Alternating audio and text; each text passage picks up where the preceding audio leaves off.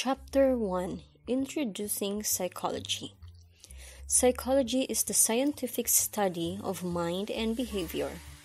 The word psychology comes from the Greek words psyche, meaning life, and logos, meaning explanation. Psychology is a popular major for students, a popular topic in the public media, and a part of our everyday lives. Television shows such as Dr. Phil feature psychologists who provide personal advice to those with personal or family difficulties.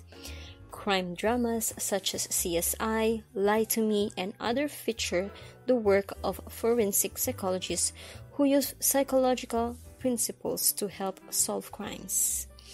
And many have direct knowledge about psychology because they have visited psychologists, for instance, school counselors, family therapists, and religious, marriage, or bereavement counselors. Because we are frequently exposed to the work of psychologists in our everyday lives, we all have an idea about what psychology is and what psychologists do.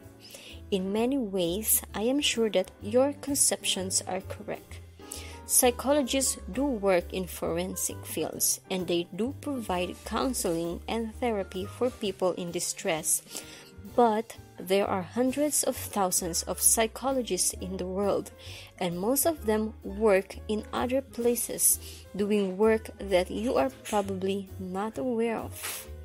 Most psychologists work in research laboratories, hospitals, and other field settings where they study the behavior of humans and animals.